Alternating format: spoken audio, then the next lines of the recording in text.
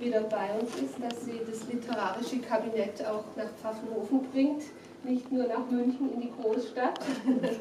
Sie sitzt schon zum 3. Mal bei uns und macht das einfach wunderbar. Ich freue mich sehr auf den Abend und wünsche uns allen viel Spaß und einen kurzweiligen Abend. Herzlichen Dank.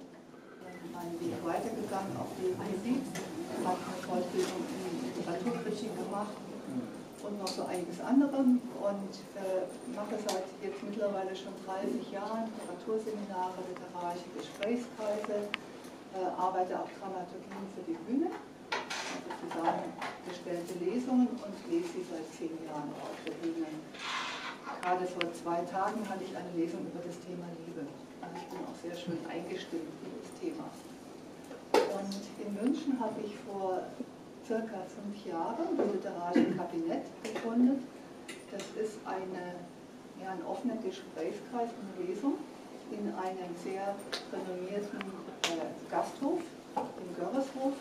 Und das spiegelt so mein Anliegen wider, die Literatur nach Möglichkeit auf die Straße zu bringen. Ja?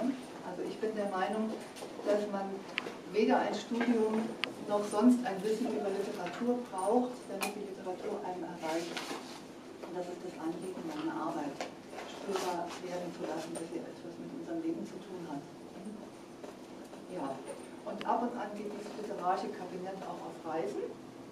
Und so ist es wieder voller Freude in Pfaffenhofen, wo ich natürlich auch herkomme.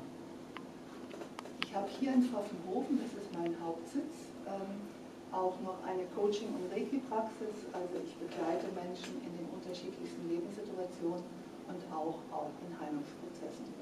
Eine Dependance habe ich auch noch in München.